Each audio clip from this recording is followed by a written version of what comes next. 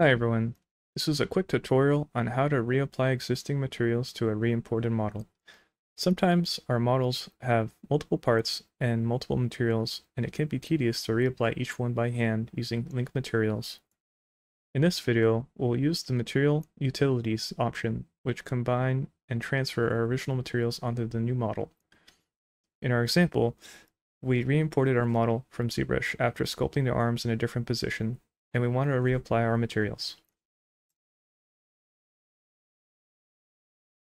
We have the existing model and the reimported model.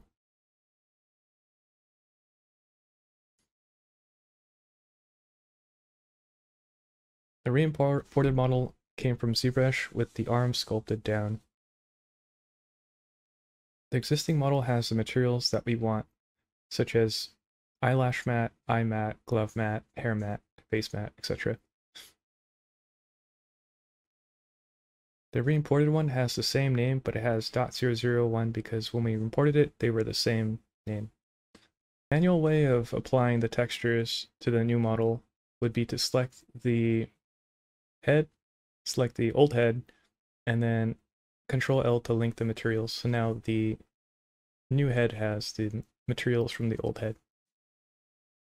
But this would take really long if you had lots of pieces in your model.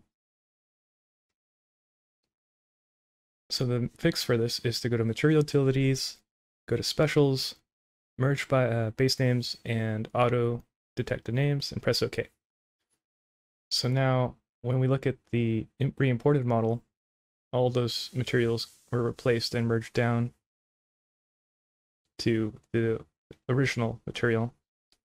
So we don't have to go through and pick each one by hand.